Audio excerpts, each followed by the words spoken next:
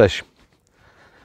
Miała być wyciągarka, a jest nowa zabawka, spawarka. Kończy się na K. A co się wydarzyło z Trooperem w tym tygodniu, to za chwilę Wam opowiem. No, nowy sterownik z posuwu prędkości drutu zainstalowany.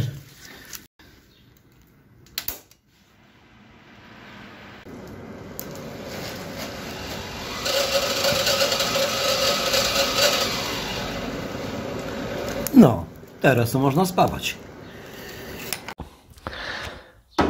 Pospawałem całe 45 minut, a po tym czasie przestała podawać drut.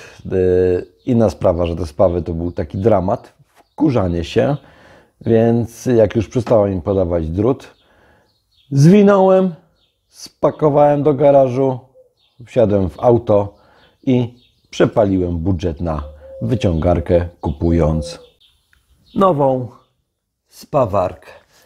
Generalnie powiem Wam, że żałuję, że tego nie zrobiłem wcześniej. Spawanie tą spawarką to jest po prostu poezja. Spawy wychodzą, idzie to szybko, nie robią się takie purchle, łapie to materiał. Także taka rada na przyszłość. Przy takich rzeczach chyba jak spawarki, to tak mi się wydaje, nie warto dziadować. No, póki jest normalny dzień i można hałasować, to chyba zmatowię sobie dach, który potem będę w dni świąteczne malował, bo to 1 maja trochę tak nie wypada hałasować. A co się dzieje? W garażu malujemy drzwi, a na zewnątrz malujemy budę.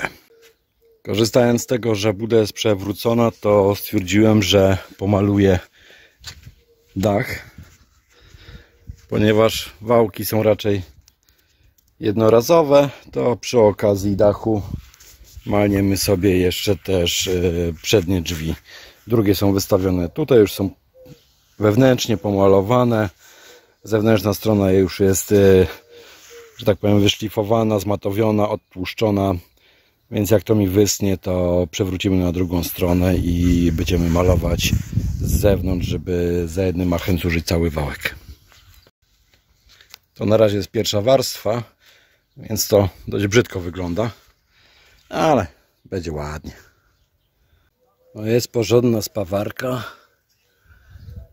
No to i spawy zaczęły wychodzić. Może nie jest to jakiś ideał. Bo tak jak mówiłem wcześniej, spawacz ze mnie jak z koziej dupy trąbka. A jak wyszedł dach? No, całkiem fajnie. Może 4 liter nie urywa, ale nie ma tragedii. Wymalowane przednie drzwi odłożone w składziku na części, no, podobnie jak przedni pas. Dobra, na dzisiaj wystarczy, co jest zrobione. Już Wam pokazuję. Z przodu została wstawiona od strony kierowcy podłoga w tej wielkiej dziurze, która była. Zaklejony został nosek. Tylnie nadkole zostało tutaj zaspawane, zaklejone, wymalowane. Ja na profile zakładam takie fajne zatyczki. Możecie to na Allegro kupić właśnie do profili 20×40. Jeśli wbija młotkiem, a zabezpiecza to jakoś tak, żeby tam się woda nie lała. Został skończony ten róg cały. Górny róg też już jest zrobiony. No i najważniejsze, wstawiłem tutaj tą brakującą część. Ona jeszcze może nie jest wyszlifowana, dopiero to wyszlifuję jak przywrócę budę, bo na razie nie mam dostępu. A co jeszcze generalnie zostało? Tak naprawdę został do zrobienia tylko ten róg, wstawienie całego progu, podobnie jak to zrobiłem na górze. No i przede wszystkim ten przód od pasażera. Też będzie w całości do wycięcia i tutaj w tym miejscu wstawimy też taką blachę jak na górze. No i myślę, że będziemy z tą budą w takiej pozycji finiszować. Jeżeli już to wszystko zrobię, to wtedy przewrócę budę na płasko, porobię co się da w środku i będziemy powoli finiszować. No, oprócz budy mam tutaj też przygotowane osłony od ramy. Tu macie osłonę od baku, osłonę przednią silnika i osłonę reduktora, także w chwilach wolnych myślę, że też zamontuję, aczkolwiek no, waham się, bo te osłony są, powiem Wam,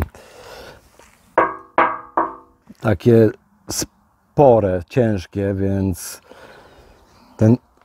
generalnie ten dół też będzie troszkę cięższy, no ale chyba jednak założę. Będzie potem prościej.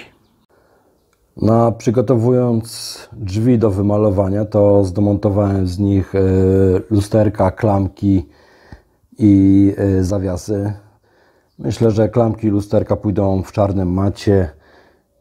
Zawiasy sobie po wyczyszczeniu machniemy czarnym połyskiem. A będzie to w miarę fajnie wyglądało.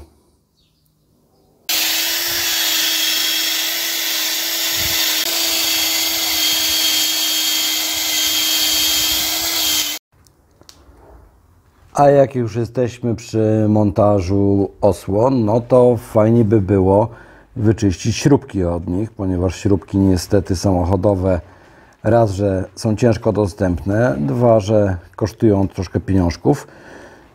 Tu macie jedną wyczyszczoną, a drugą, która będzie dopiero czyszczona. A ja potem te śrubki maluję czarnym matem antykorozyjnym, żeby nie rdzewiała. No i myślę, że na jakiś czas powinna wystarczyć. Jeżeli materiał Wam się podobał, to łapka w górę. Jeżeli nie, no to łapka w dół. Takie są zasady YouTube'a. Chciałbym Was również zaprosić do subskrypcji tego kanału. Wtedy Was nie ominą kolejne odcinki dotyczące tego gruza za mną. Na razie. Cześć.